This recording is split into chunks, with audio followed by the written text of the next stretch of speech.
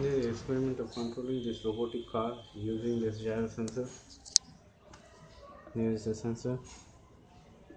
This is connected to this Arduino. From the Arduino it is going to this wireless transmitter module.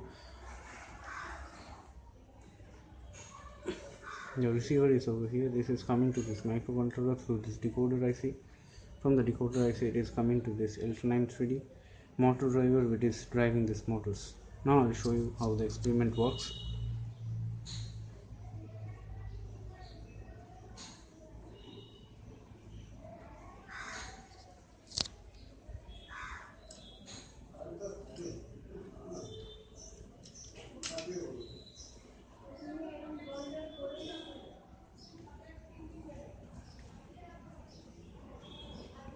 Here I'll just move the sensor and the car will move.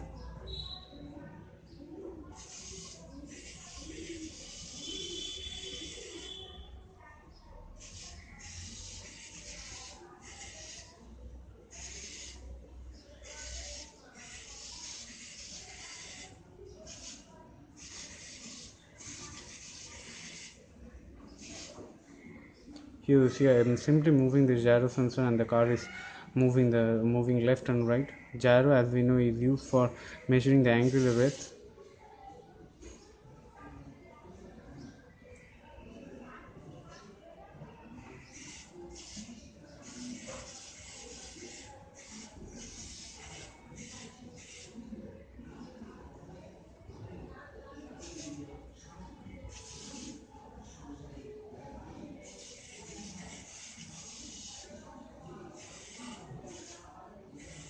I hope this video will